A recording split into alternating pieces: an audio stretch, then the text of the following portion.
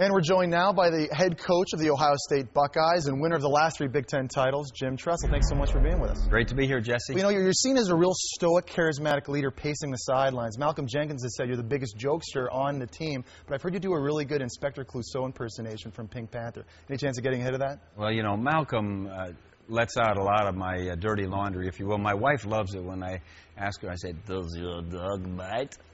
But really, I am stoic and I am serious, and but it's a lot of fun to be here with you. Well, it's pretty much you as well. We'll get back to on-the-field stuff. So many expectations coming up this year for your football team. Now, you've played in the last 2 national championship games. You've won the last 3 Big Ten titles. How does your team deal with these sort of expectations heading into 2008? Well, getting better is all about keeping the distractions away from you and focusing in on the task at hand. And that's difficult sometimes. You and I talked earlier today about the fact that got guys coming back for their 4th and their 5th year. How do you keep it fresh? How do you make it exciting and exhilarating for them? And that will be our challenge. You know, what we're thinking, you know, how we're looking at things, because we're very capable talent-wise. Sure. And you guys returned 20 starters to this year's football squad. How important is that for your team in terms of the seniority and leadership heading into this year? Well, they'll need to be great leaders. And guys that are this far along and everyone's talking to about where they're going to be drafted and what all the honors will be that might come their way have to be special in terms of their focus and their stick-to-itiveness as to what they're needed for, and they are needed to be leaders. They are needed to teach those young guys. We've got some pretty good young guys coming in, too, and they need the leadership of those older guys. And talking about one of the guys who's coming back is James Laurinaitis, and there was a guy who a lot of people thought for sure was going to leave for the NFL last year, but he surprised a lot of people in the fact that he came back for his senior season. Did that surprise you at all? It surprised me a little, but not totally, because I knew how much James valued his experience at Ohio State.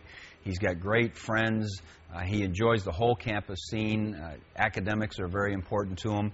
One of his role models is A.J. Hawk, and I know A.J. didn't even consider going out early because he knew he would only have X amount of time at Ohio State. So it surprised me a little because, you know, those first-round numbers they throw around are extraordinary, but James really values his time at Ohio State. You know, Beanie Wells really had a remarkable season last year. He rushed for over 1,600 yards, 15 touchdowns. He did a lot of that with a bad ankle and a broken hand. Can you talk a little bit about the growth that you've seen in terms of his maturation over the course of his career? Well, one thing, Jesse, that people don't realize is Beanie today is 19 years old. Yeah. You know, you look at him and you think he looks like an NFL guy, and he's trained extremely hard, and I thought he did a good job at toughing it out because, as you say, his ankle was a little banged. He had the broken bone in his wrist.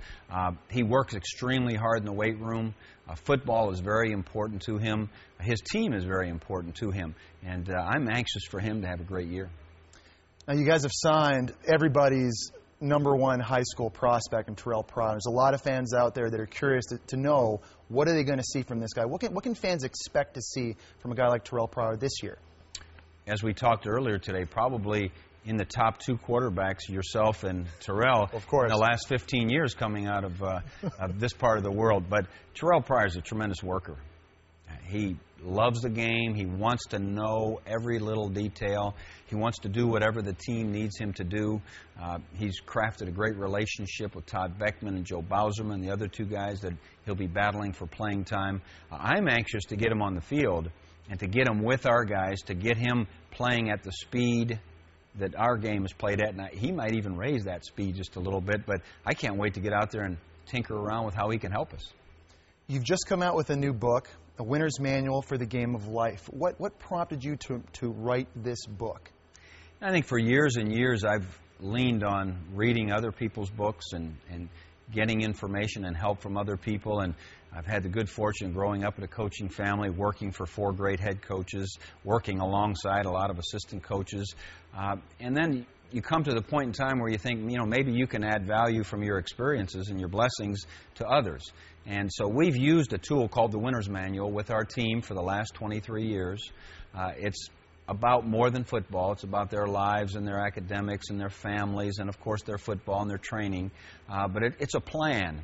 And it's kind of what we did when we went to Youngstown State. We put a plan together and followed suit that first year. We battled them at 2-9, but we kept true to our plan and came to Ohio State. We were 7-5, and that wasn't the way you'd want to start, but we had a plan. The Winner's Manual is about a plan.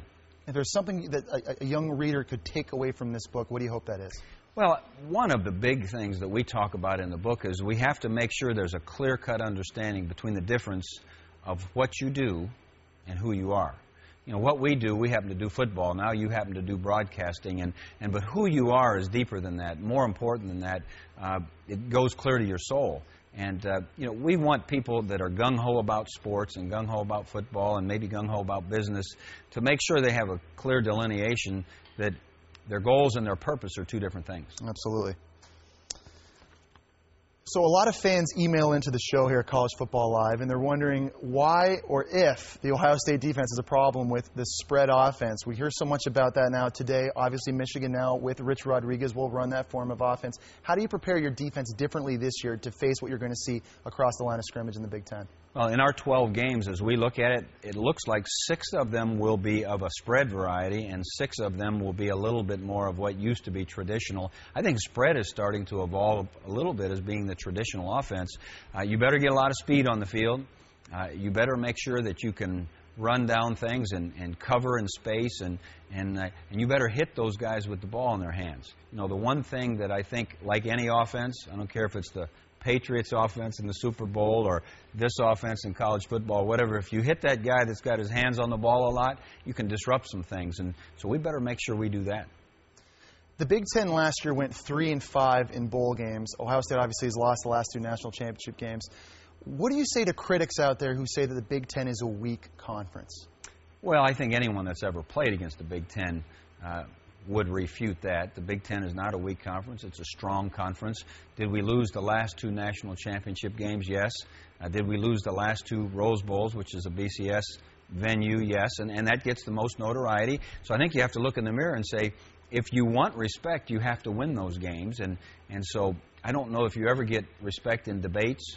You get respect in action, and 2008's on the way. There's such a big game coming up September 13th at USC. National title implications written all over that game. But for Ohio State, for yourself, heading into that game, almost as if you're the flag bearer for the Big Ten right now. You've won the last 3 Big Ten titles. Is there any added pressure on you as Ohio State playing in that game to make a statement not only for yourself, but for the conference, for the Big Ten conference as well? You know, I think we do take that responsibility to represent the Big Ten. That's why when you're watching the bowl games, you're cheering like crazy with Penn State over Tennessee or whatever it happens to be. You know, we do take that very serious going into September 13th, that, hey, we're not only representing Ohio State and everyone in the world's going to watch the game, but we're also representing all of our Big Ten brethren, and you know, that's a great responsibility that we look forward to. Well, guys, with a win September 13th at USC, it would not be a big surprise at all to see this guy right here leading his team into their 3rd straight national title game.